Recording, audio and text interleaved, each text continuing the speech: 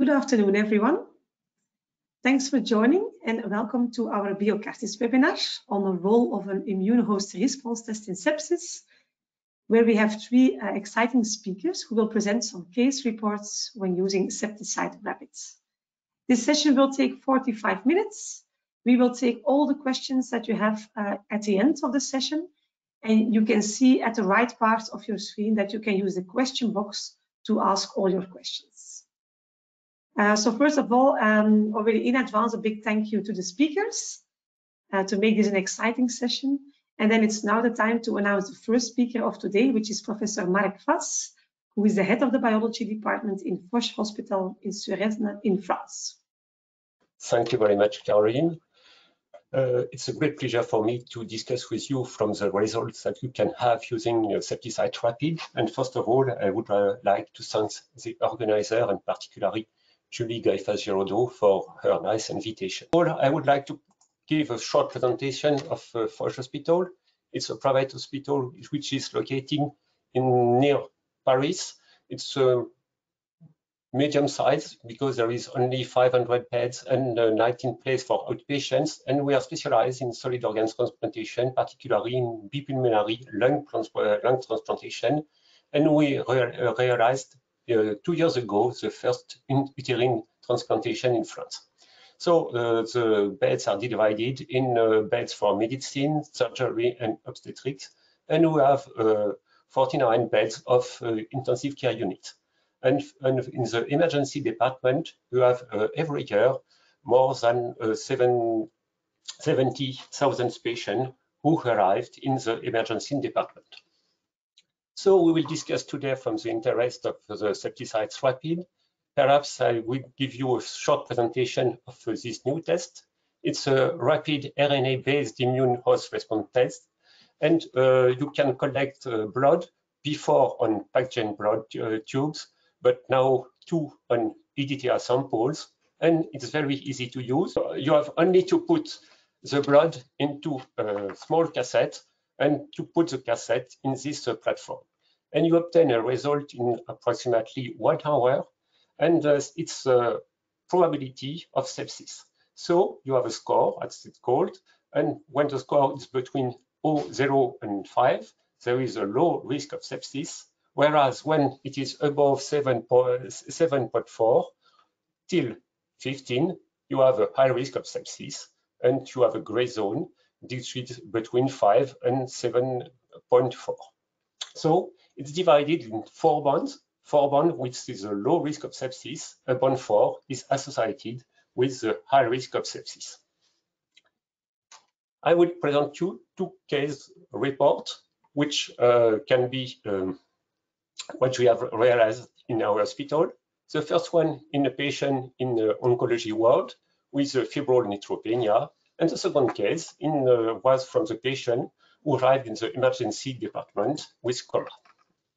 Febrile neutropenia is defined by oral temperature about 38.3 or sustained temperature about 30 N for 1 hour, if you consider the definition which are given by the ASCO, and you have different definition given by ESMO, which is sustained temperature above 38, which must be present for 2 hours. In fact, they are approximately similar. And of course, we have to have a neutrophil count below 0.5 giga per liter or expected to decrease to less than 0.5 within 48 hours. Febrile neutropenia rate is approximately 8 cases for male patients in Europe.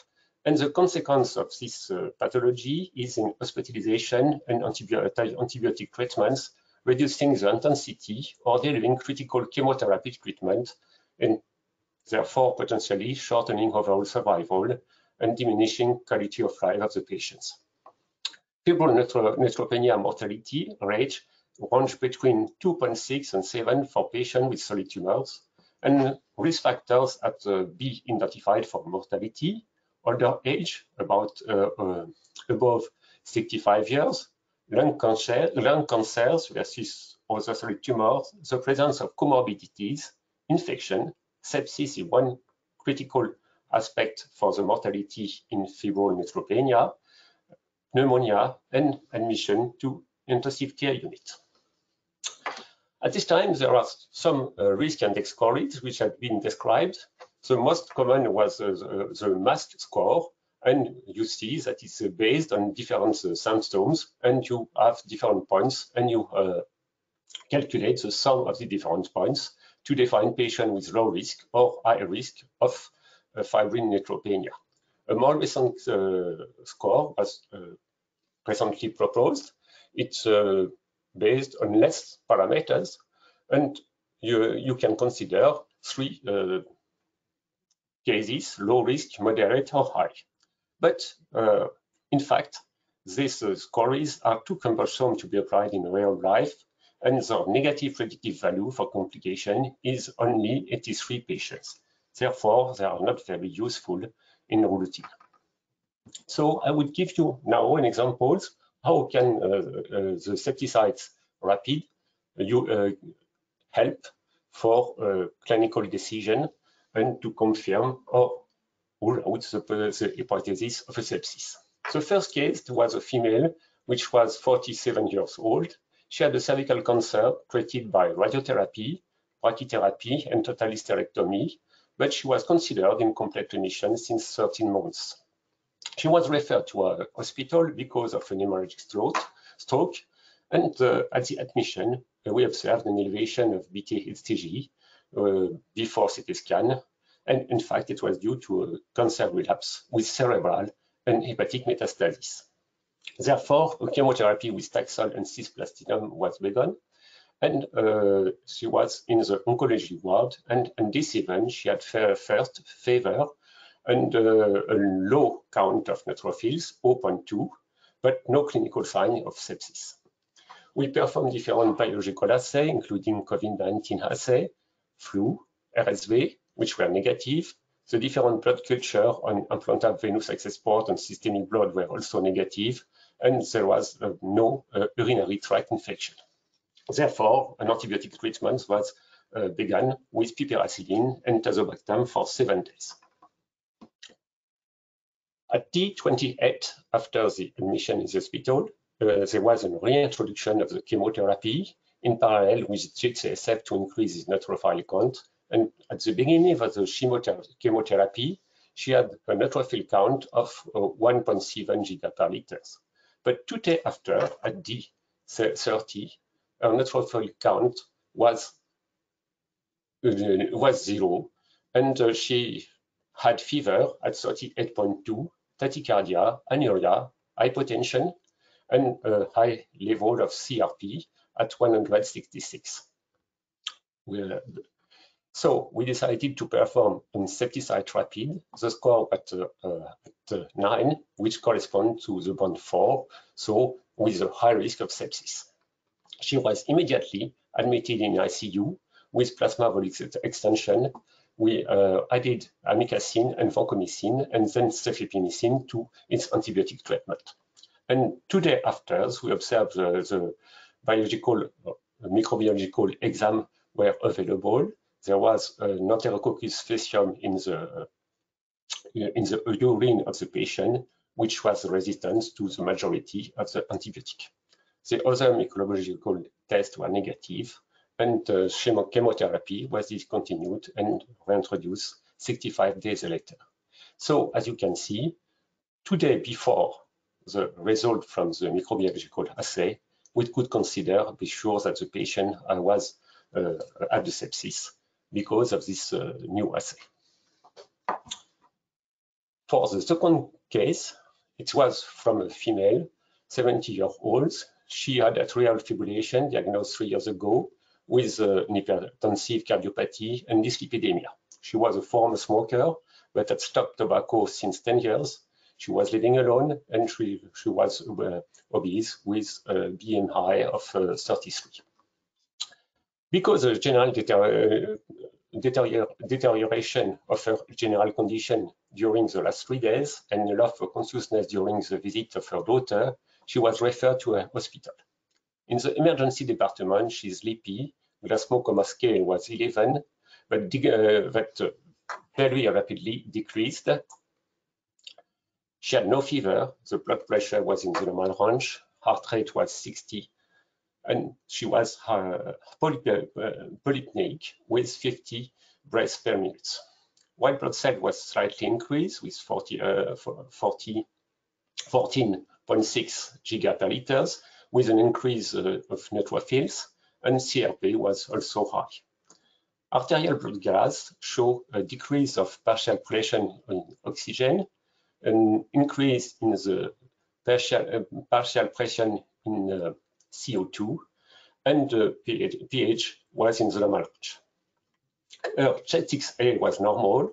The brain CT scan did not reveal any ischemic or hemorrhagic stroke, but she needed an orotracheal intubation and the addition of norepinephrine because an hemodynamic instability.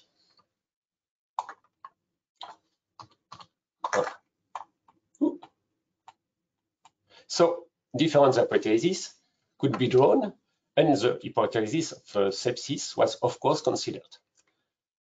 There are several possibilities, either a severe lung infection because she has a respiratory distress, an oxygen desaturation, and biological inflammation, but there was an absence of bacteria on sputum exam, and the film array, which is an assay which is based of the research of the different nucleic acid of different microorganisms, was negative.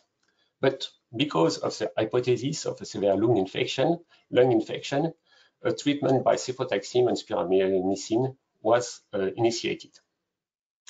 Because of the absence of consciousness, the possibility of cerebrospinal fluid infection was considered.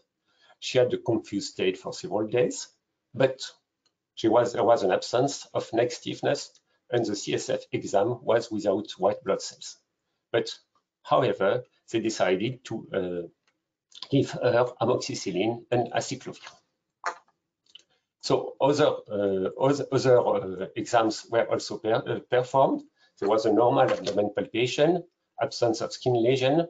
The urine exam was negative, and urinary antigen tests for Streptococcus pneumoniae and Legionella were also negative.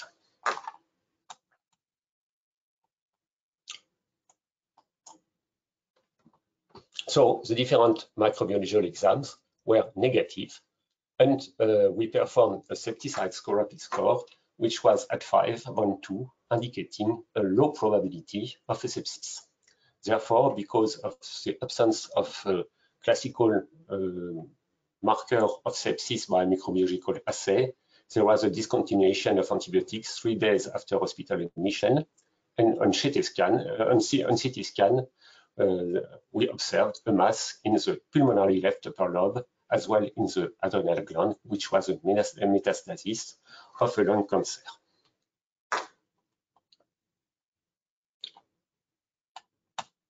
So, in conclusion, sepsis is frequent and can delay diagnosis initiation of effective treatments and are associated with adverse outcome and high cost of treatment. In 2070s, almost 50 million cases of sepsis were recorded worldwide, and 11 million sepsis-related deaths were reported. Unfortunately, the early identification of sepsis among patients is challenging because the clinical symptomatology can be very different. Different biological markers have already been described for the diagnosis of sepsis, such as CRP, procalcitonin, IL-6, monocyte distribution width, with different sensitivity and specificity. SeptiCyte RAPID is a new test based on the differential expression of two genes, PLAC8 and PLA2G7. In case of sepsis, it differentiates sepsis from non-infectious systemic inflammation. This test takes less than 1 hour and can constitute an interesting help to confirm or in contrast throughout this diagnostic, as we have seen on these two case reports. And particularly, it can be useful in severe patients with several comorbidities and when an inflammatory syndrome not clearly related to sepsis is present. In some cases, in patients with high risk of sepsis, however, a second sample collected within the 24 hours showing a further increasing sepsis likelihood may strongly support a true sepsis diagnosis. So, SeptiCyte RAPID can contribute to a better diagnosis and a better use of antibiotics. I would like to thank my colleague, which can help to obtain the different results, and we will meet for questions at the end of the session. Thank you very much for your attention. Thank you very much, Professor VASSE. Okay, and then I introduce you to the next speaker, Dr. François Dépret, who's Associate Professor in Burn ICU at APHP St. Louis, Paris in France. The floor is yours. Thank you very much. Do you see my screen, my slides? Not yet. Not yet. So.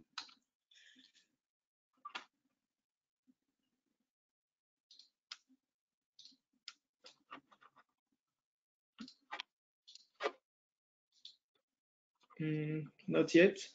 Yes, fine. Yes. You see it? Okay. Okay. So thank you very much for the invitation. As you said, I work in burn intensive care in Paris, and so I try to show you the potential impact in severe burn patient of a human host response test to discriminate sepsis in burn patients against SIRS from non-sepsis origin. Here are my conflict of interest. So just for those who are not familiar with severe burn patient, we define a severe burn patient, a patient with a total body surface area burn above 20%, and we only take into account a second and third degree, which means that a burn just of the epidermis is not included. A burn of the epidermis is a sunburn that you can have every summer when you go to the beach, and we don't take it into account. So a few words about the epidemiology. Burn is a frequent pathology. In France, it's between 200 and 400,000 patients per year, but mostly outpatients. Only 8,000 of them are require hospitalization, and on these 8,000 person, only about 400 are severe burn patients who will be hospitalized in ICU, about half in a specialized burn unit and half in a general intensive care unit. So it's the severe burn is a quite rare pathology, and you're going to see that it's a complicated pathology with a lot of infections. To understand the infectious risk of this patient, I show you a picture of one severe burn patient, 45% of total burn surface area, with here almost only deep burn. And of course, we can understand that if you have 45% of your skin which is burned, it's a big gate for all infectious disease, and specifically for bacteria from the environment and from your skin. And those patients will develop many infections during their hospitalization. So, of course, they will develop infections, and infection can lead to sepsis if the answer of the body is not adequate. Because of pathogen-associated molecular patterns, there will be production of pro and anti-inflammatory cytokines that will lead to immune paralysis, sepsis, endothelial and organ damage, and that can lead to organ dysfunction and multiple organ failure and to death. But a burn patient, we can observe the same thing with a trauma patient or after major surgery. You have production of damage-associated molecular patterns that will activate the same pathway of pro and anti-inflammatory cytokines, and that will be able to mimic sepsis. And it will be very complicated in some cases to make the difference between SIRS from non-infectious origin to a sears from an infectious origin. And it's a real problem in severe burn patient because the hospitalization in NCU is not a long, quiet river. It's a very long hospitalization from the accident to the healing and rehabilitation, sometimes to the death. From the initial hypovolemic shock and non-infectious sears, you will have many repeated surgeries with bleeding, sometimes hemorrhagic shock, inflammation, anesthesia, many sepsis, sometimes some thrombotic complications, and all of this can lead to multiple organ failure. And we need to make the difference between sepsis and non-septic sears to avoid unnecessary prescription of antibiotics. To help us, the American Burn Association tried to propose some sepsis criteria in burn patients. And so you have on the left the clinical signs. So you need to have 3 or more of the following signs to have a suspicion of sepsis. So fever or hypothermia, tachycardia, tachypnea, thrombocytopenia, hyperglycemia, and inability to tolerate enteral feeding. And on the other side, you need to have a suspicion of infection, which means either a culture-positive infection, but we know that the burn skin is very quickly colonized with many bacteria, so we often have culture-positive infection. Or you need to have pathological tissue source identified, but in ICU patients, specifically in burn patients, there are many potential sources. You have, of course, the skin, which is the first source, but you can have the lung, you can have the catheter, etc., etc. Or a clinical response to antimicrobial agents, which means that you already introduce an antimicrobial agent that you want to avoid the development of highly resistant bacteria. So those clinical signs are very unspecific, and you can find them, of course, during sepsis, but also in post-operative period in this patient, or in case of bleeding, or even just the burn can give you fever, tachycardia, and tachypnea, by example. So we have many situations in this patient mimicking sepsis. We have also many real sepsis. So we have many situations where we want to prescribe antibiotic therapy, but if every time we have a suspicion of sepsis, we prescribe it, there will be a development of resistance, then that will lead to treatment failure and to worse outcome in this patient. So it's really a population where we need a tool to discriminate septic sears from non-septic sears to avoid unnecessary prescription of antibiotic. And in this case, maybe this SeptiCyte rapid test could be interesting. I just remind you how it works. It uses a transcriptomic technology that look at the expression of 2 genes, one which is strongly upregulated in sepsis, PLAC8, and the second one which is strongly downregulated in sepsis.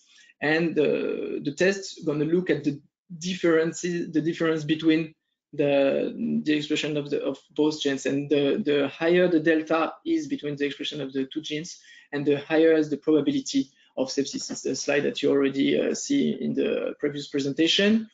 So when you have a small difference of expression between the 2 genes, you are in the first band here, and you have a low probability of sepsis with a high sensitivity.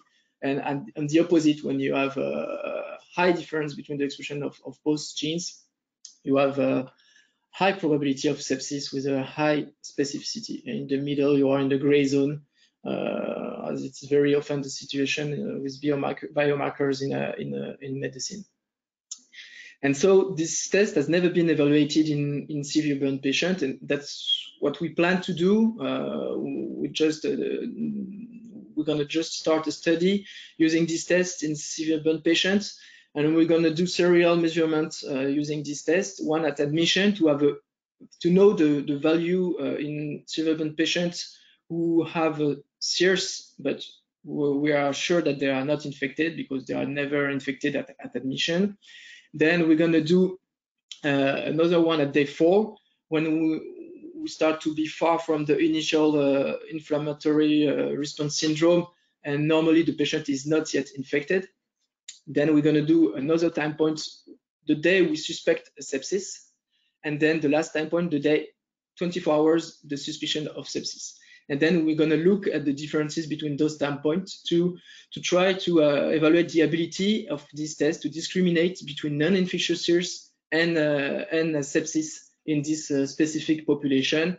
And as a secondary objective, we're going to look at the potential impact of this test in terms of introduction of antimicrobial therapy. So I'm fully open to questions at the end of the last presentation. And again, I would like to thank the organizer for their invitations. Thank you very much, Dr. Dépret. And we go to the third and last speaker, Dr. José Garnacho-Montero, who is Director of the Intensive Care Clinical Unit in the University Hospital Virgen Macarena in Sevilla, Spain. The floor is yours. Good afternoon, everybody. Thank you to the Biocartis team for inviting me to this interesting session. Today, as you know, we are all celebrating the World Sepsis Day, so I think it's a very good day to talk about sepsis, about the importance of sepsis in modern medicine, in many different types of patients, like parents patients, as has been previously discussed, or immunosuppressed patients, patients with neutropenia, or any kind of patient. And I'm the last speaker, so my introduction will be very, very short, because as I suppose the previous speaker have explained this technology, SeptiCyte. Just to slide to focus on the importance of sepsis. Everybody knows that sepsis is the dysregulation of the host response to an infection, leading to life-threatening organ dysfunction in many cases. Sepsis kills. Sepsis is associated with a very high mortality or morbidity. Not only mortality, but patients with sepsis develop failure of different organs. Sometimes these organs do not recover properly after sepsis. Many patients with sepsis have prolonged hospitalization in the ICU and in the hospital with a high economic burden. Of course, everybody knows that sepsis is the dysregulation of the immune response to an infection agent, but many times the diagnosis of the underlying infection is very difficult, because many other insults can present in a very similar way. So it's very difficult sometimes to know if the patient has an insult secondary to an infection. In this case, we are talking about sepsis, or if the patient has other type of inflammatory response. As you can see, there are many different sources of sepsis, but of course in the ICU, and I think that everybody agrees that lung infection, pneumonia, bloodstream infection, and abdominal sepsis are the three more frequent focus of sepsis, although everybody knows that many other focus can be the source of sepsis. It is essential to the isolation of the definitive pathogen causing the sepsis, but it is not done in the first hours, and many times it takes 2, 3, or 4 days to know the pathogen that is causing the sepsis. It is true that very recently PCR-based automated system has been developed to identify many pathogens, but in my opinion, this system are very interesting, because sometimes, or in many of them, we can also have some resistant markers, but this new technologies, PCR-based, has two major problems, in my opinion. First is that not all pathogens are included, so you can rule out the presence of 20, 25 pathogens, but can be caused by other type of bacteria or fungi that are not included in this panel. And the second is that the majority, not all, but the majority of this panel are carried out in blood. And we have many septic patients that die in septic shock without concomitant bacteremia or without concomitant fungemia. So only approximately 1/3 of the patients with sepsis and septic shock develop bacteremia. So you can have a patient without the presence of viable bacteria in blood, but with a septic shock. So for this reason, I think, or for these two reasons, I think that we need another approach, like the approach that SeptiCyte provides. And on the other hand, we can have a patient without sepsis, but if we are not sure that the patient has an insult not related to an infection, we treat with antibiotic. In the ICU, almost always we use broad-spectrum antibiotics, at least empirically, and the unnecessary use of these broad-spectrum antibiotics may lead to very serious side effects, especially not only to the patient, that all antibiotics can have a side effect, but serious impact on the ecology of the unit, on the ecology of the hospital, and this is a very serious problem, especially in this area of multi-drug resistance. So a rapid biomarker, a point-of-care biomarker to identify if this inflammatory response is secondary to an infection is a very interesting approach. And of course, this is what we are talking today with the SeptiCyte. I will present you two clinical cases. The first case is a male, 63 years old. His medical history, in his medical history, he has the diabetes mellitus and non-dialysis chronic kidney disease. The patient was admitted 3 weeks of new admission that I will explain later on, and the patient was admitted to the ICU for a bilateral SARS-CoV-2 pneumonia in a critical condition. The patient required immediate intubation when the patient was admitted to the ICU, and we developed a very serious ARDS with chronic sessions. The patient developed an acute renal failure requiring continued renal replacement therapy, and many different infection complications in the ICU. In fact, the patient was in the ICU, as you can see at the bottom of the slide, for 78 days, and the patient developed 3-4 episodes of sepsis and septic shock, and primary bacteremia, secondary to a methicillin susceptible staph aureus, primary bacteremia secondary to Enterococcus faecium, and 2 episodes of ventilator-associated pneumonia. The first of them was the pathogen isolated was Enterobacter cloacae, and the second a multi-drug resistant Pseudomonas aeruginosa. But after all these complications, the patient recovery, the tracheostomy tube was removed, and the patient was transferred to the general ward after 78 days in the ICU, as I mentioned before. The patient was breathing spontaneously with a normal renal function, without requirement, or almost normal, because the patient had a previous renal dysfunction, but no need of renal replacement therapy.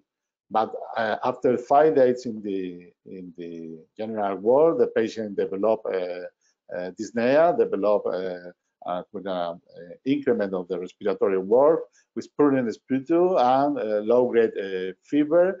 And 2 days later, the patient deteriorated, and our colleagues in the general ward required our assistance. The patient was transferred immediately to the ICU in a severe respiratory distress, and it required mechanical ventilation, intubation, and mechanical ventilation. This is the X-ray just before intubation. As you can see, the patchy bilateral infiltrates in both lungs with peripheral predominance. And in this situation, the patient was intubated for a severe respiratory distress. When the patient was intubated, the secretions were clearly purulent. The patient was in shock and a SOFA score of 8 points, and no leukocytosis, although the neutrophil count was 89%. And in this situation, of course, a broad spectrum antibiotic was started. We removed central venous catheter, and a new catheter was inserted, and the SeptiCyte RAPID test, the result was 3.7 in band 1, so very low probability of sepsis. So the patient improved with negative fluid balance, and antibiotics were stopped on day 2 because we considered that the patient with the clinical exploration, with all the complementary data, and of course with the aid of SeptiCyte, the patient had not an infection, and it was confirmed because blood culture and tracheal aspirate were negative. The patient improved. Mechanical ventilation could be retried 4 days later, and the patient was transferred again to the general ward, and we did not use antibiotics during this second stay in the intensive care unit. The second case is a different case. This is a male, 79 years old. The medical history was the patient had a diabetes mellitus, COPD, and an endoscopic devolvated sigmoid bolus on June 21, approximately 6 months before the admission to the ICU, and the patient was diagnosed with leukosigma due to chronic constipation. The patient had a severe COPD and with dyspnea, but the clinical picture in this case began 2-3 days earlier than the admission to the ICU, with the worsening of dyspnea, with cough, and the patient was admitted to a peripheral hospital with very low level of concept, arterial PCO2 90 with a low pH, and the patient was immediately intubated in the situation of severe chronic respiratory insufficiency with hypercapnia. In that case, the SARS-CoV-2 test was negative, but the influenza A PCR test was positive, so the patient was transferred to our ICU with the diagnosis of descompensation of a COPD with a viral infection, in this case, infection caused by influenza A. This is the X-ray of the patient when the patient was admitted to the ICU. As you can see, there was this opacity in the low right lobe, and nothing alarming in the abdomen, as you can see, at least initially, but the patient was in a critical condition with invasive mechanical ventilation. The patient required norepinephrine. The esophagus was 9 points with leukocytosis, and the patient was treated as a possible community-acquired pneumonia, this with influenza A, and probably with other pathogens, although the urinary antigen 10, Legionella, and Streptococcus pneumonia were negative. So the patient was treated initially with oseltamivir plus ceftriaxone plus clarithromycin. The SeptiCyte RAPID was 7.7 in band 4, as it was explained previously, and I will show you another slide later on.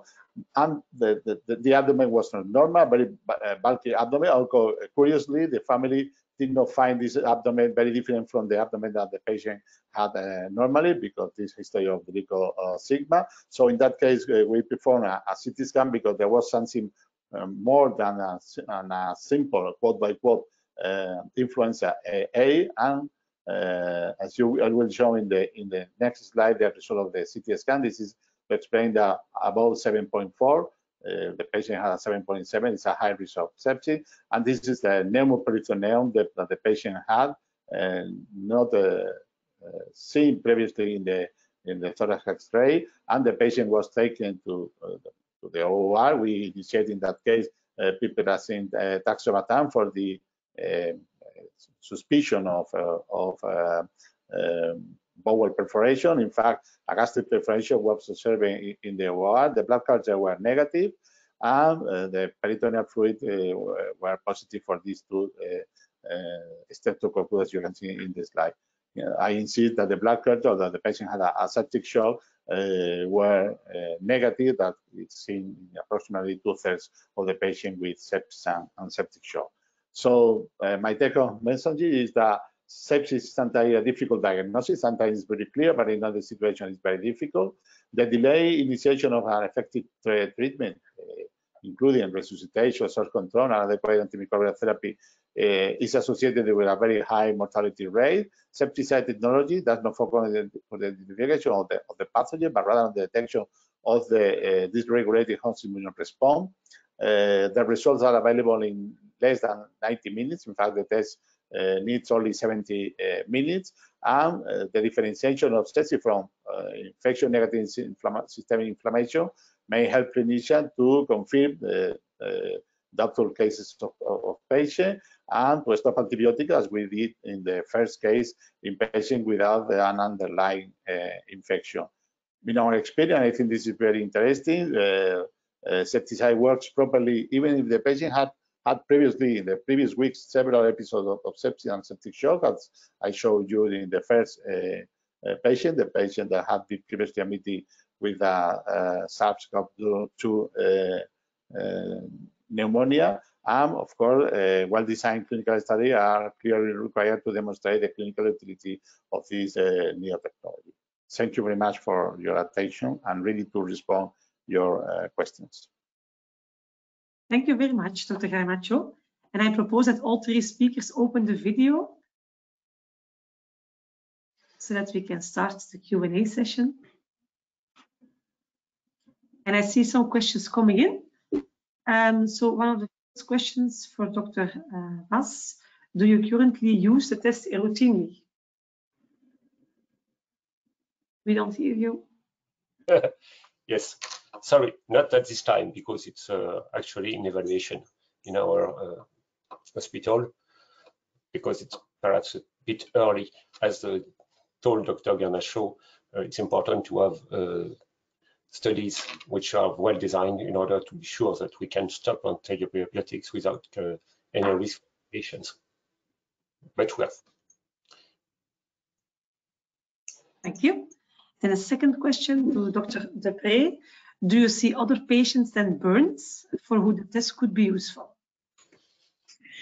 I think there are many situations where this test could be interesting when you have an inflammation from a non-infectious origin. Sometimes polytrauma patients have sears in the days after the trauma that can mimic sepsis.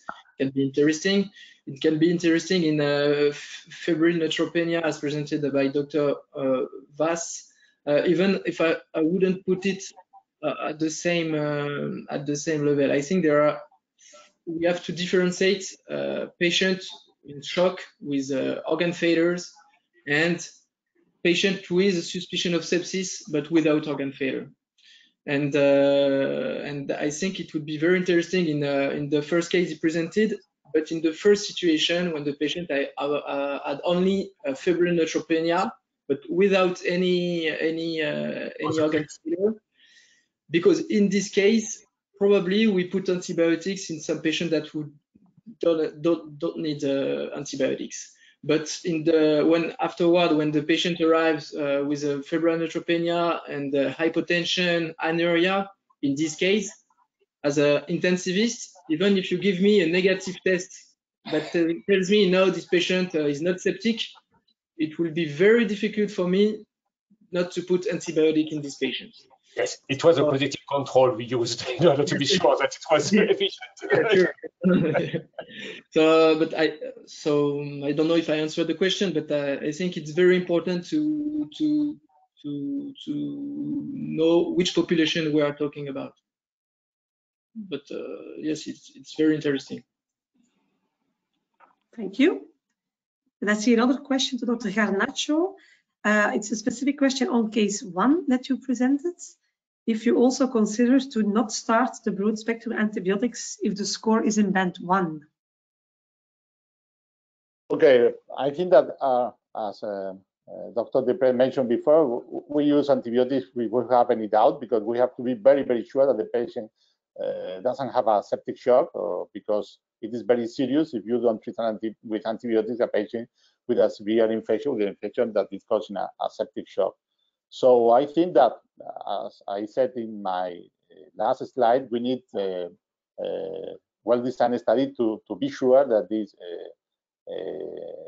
test works and that we can stop antibiotic in the first hours with a patient in band 1. So I think that in this case we had the aid of this test, and we stopped antibiotic 2 days later because we had other laboratory tests, the evolution of the patient, the X-ray. So I think that we did this decision not only based on the SeptiCyte, because we are now testing this technology, but of course it was of a great help to us to stop antibiotic. But I think that our philosophy that we like to stop antibiotic as soon as possible, of course, because everybody knows that broad-spectrum antibiotic may cause side effects to our patient and to the ecology of the hospital, but we have to be sure that we don't jeopardize the patients, stopping the antibiotics very early if the patient has an infection. So I think that probably with new studies, we will have more information about the use of these tests in different clinical situations. Okay, thank you. Maybe one last question, also looking at the time for Dr. Dépret. Will you have the test done close to the burn units, and how fast will you then have the results available?